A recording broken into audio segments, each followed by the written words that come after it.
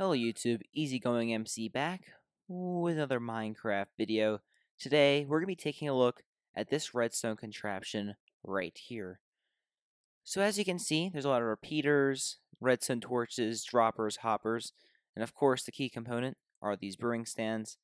But what you see right in front of you is in fact an automatic brewer. So there's a lot of features about this. I had to make drawbacks on some, and I'll explain in just 1 second. But the first things first is you can turn off Dragon's Breath and Gunpowder, because that just plays into what I'm going to show you. So for example, on healing potions, we're going to want no Dragon's Breath. We're just going to want that to be Splash. On every single other one, let's just have it be on, except, let me just look for one that's, except say on, which one is it? On this one right here, strength, we don't want any gunpowder or dragon's breath, so we just turn that gunpowder off. So there we go. So I'll explain all that in a second, but just keep in mind that this will be splash, and then the strength will be normal. Every other one will be lingering. And we're going to activate this system real quick, just to show you guys how it works. So yeah, let's just take a look right now. So as you can see, it all kicked into action. Well, there will be about 20-something water bottles in here. 24 to be exact. And yeah, now they're all brewing up. As you can see, they're all put in this hopper in order. And yeah, it works quite nicely. So now let's get talking about the design choices I made. This design actually is possible to put next to each other, believe it or not. It's a little more complicated, but it is doable. The only cutback is every time you want to load up the droppers, you'd have to remove either something from the back of it, or to like move the hoppers in front of it. So it'd be a little bit of a pain. And personally, I thought that having one extra block wasn't that useful, because then the blaze powder could be right here on the floor as well, because otherwise it'd have to be through the back, which is possible, it's just a little more difficult. Secondly, once again, all these droppers are activated quite easily. You can easily access them. You can also climb up this ladder and easily access these levers to turn off Dragon's Breath and such, and Gunpowder. Also, if you turn off Gunpowder, it also turns off Dragon's Breath, so you don't have to worry about any cross contamination where you have a Dragon's Breath coming through but not Gunpowder. So yeah, it works really well. It's 5 droppers high. Another feature of this is the timing system is actually designed, so if you turned I accidentally, of course, did that wrong. I never turned it back on. But it has 5 sets of 27, so in case you turned off all of the gunpowder and all the dragon's breath, then technically speaking, you could remove one of the sets of 27 from that and just make it slightly faster. That's another feature. And also, it's quite compact. It's quite slim. I mean, you have a little bit more extra coming out the back on the very bottom, but for the most part, it's very slim and can slot into a lot of places. And overall, it's quite a good design. It's quite easy also to modify this, to switch out ingredients, because these are the only time it's going to change is this. So all it takes is to do that, and you're done basically. So yeah, I quite enjoy it. Now let's get into the tutorial. You'll see in just a couple minutes that all the potions do come out correctly. I'm pretty sure this is all brewed up now. Yeah, we're just going to speed this up a little bit, just because I didn't turn it on, unfortunately. So let me just stick that in. As you can see, all the potions will come into here. As you can see, we're getting the normal strength and the resistance, and 3 more water bottles will come through, and we'll get all that. Another benefit is completely silent except for the small piston noises back there, which are hard to hear if you're up here anyways. Let's get into the tutorial now. Sorry for that long, drawn-out explanation. But the first thing you're going to need is essentially hoppers, chests, trap chests, and of course brewing stands to lay the foundation. So you're going to build this a couple blocks. You'll need a couple blocks under the brewing stands. But yeah, we'll just be building this over here, away from that one.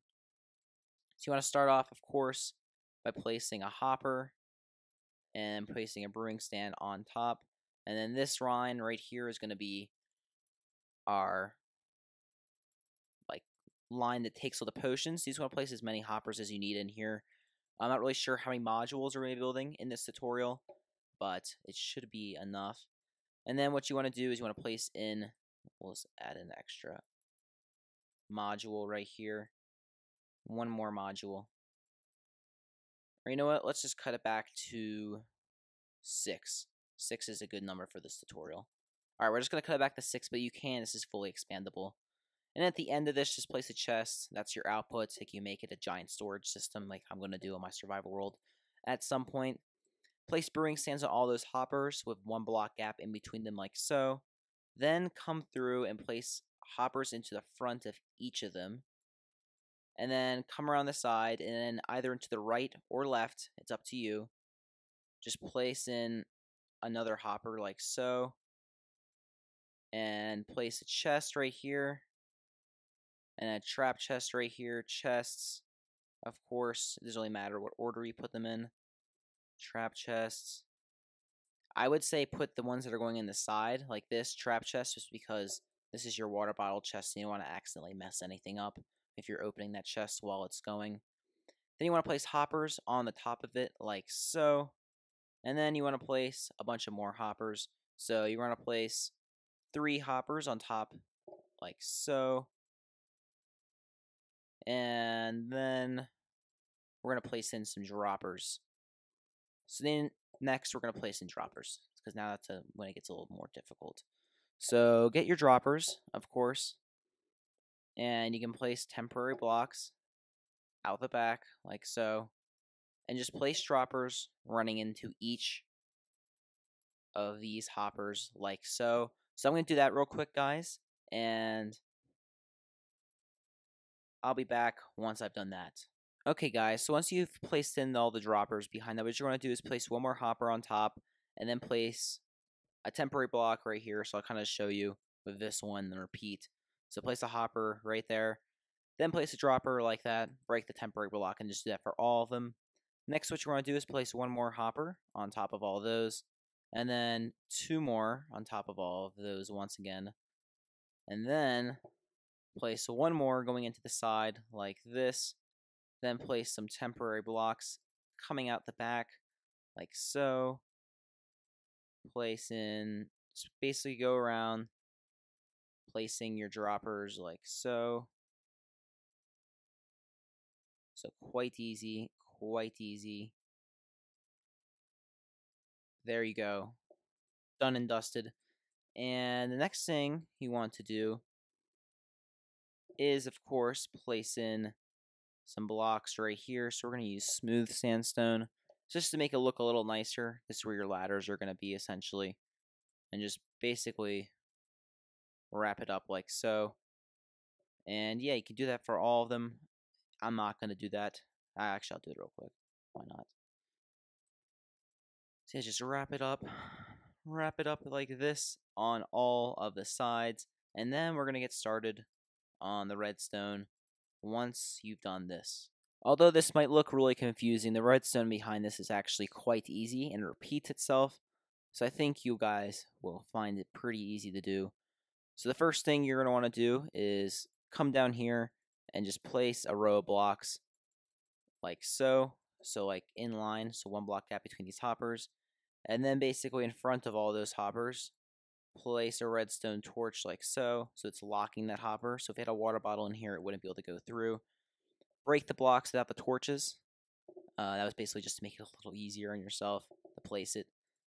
So then do the same, except instead you're going to place repeaters now going into those blocks, all set on 1 tick, like so. And next, what you're going to do is you're going to come up like so, and you're going to place a row of blocks once again, and you're going to keep them all because you're just going to put redstone dust on all of them like so. Next, what you want to do is you want to come right here and kind of place a row of blocks once again, coming down the line. And it might get a little tricky to get in there. It's a little tight. What you want to do is just place a torch like this so it powers at the dispenser. Like so, like so, like so, and like so, and like so. There we go. So now I'm going to show you for 2 what you're going to do for all of your modules. So what you're going to do is just build up a torch tower like so. So essentially you're powering every single dropper. like that. And you're just going to end it there. And you're going to do the same for all the sides. So the way this works is the torch powers the dropper right in front of it. And then we place a block above it that's also getting powered. So for example, in this step right here, it's powering that, and it's also powering that one up there. So you might have to break a couple blocks. It's just the way it is. And then, yeah, so just do that for all of your modules. Okay, guys, so once you've done that, what you're going to do is place in repeaters going into these blocks like so. So I'll show you with these two modules. Just place in repeaters going into it like so, like that, and then place from redstone dust like that. So it's quite easy indeed. I'm just going to pick up these items real quick because they're really distracting me. So there we go. What you want to do on the other side is on these hoppers that are on the same axis as these droppers, place in a row of blocks like this, and then just place repeaters going into it with redstone on the back. So it's actually quite easy indeed. Now on one side of it, just place. So now we're going to have to hook all these up. So it's actually quite easy. So we're going to hook this side up first. So somewhere in the middle. Doesn't really matter where, to be honest. Just place some redstone dust like that. And then what you want to do is on the side that doesn't really have, it doesn't really matter. I prefer to do this on the side that doesn't have your output just because it's a little easier. Just place in